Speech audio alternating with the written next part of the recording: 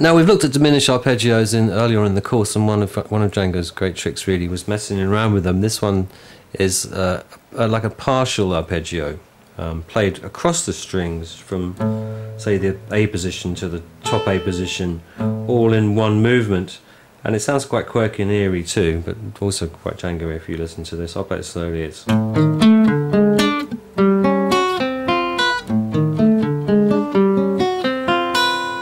like so.